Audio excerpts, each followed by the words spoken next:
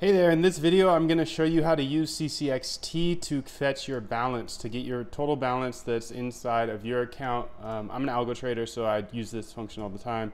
I actually have an algo running right here. So what I want to do is show you exactly how to do this. First, you have to import CCXT. If you don't already have it, please go get it.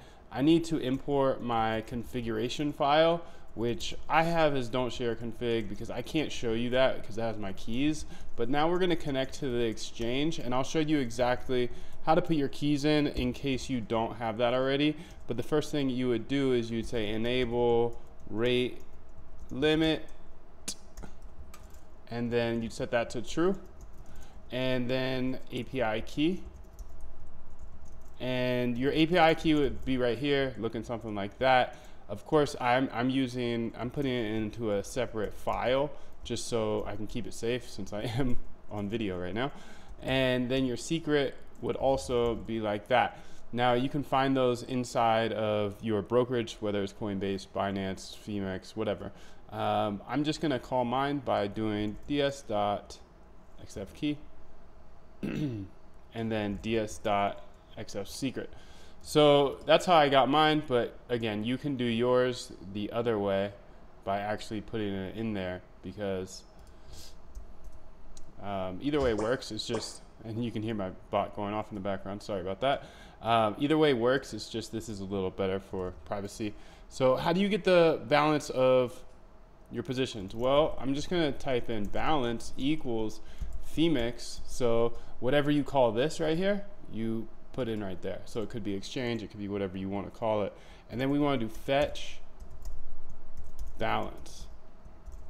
And then we can just fetch our balance like that, and then type print val. And this should fetch my balance. Phoenix API key not found. Sorry, I need to save this real quickly.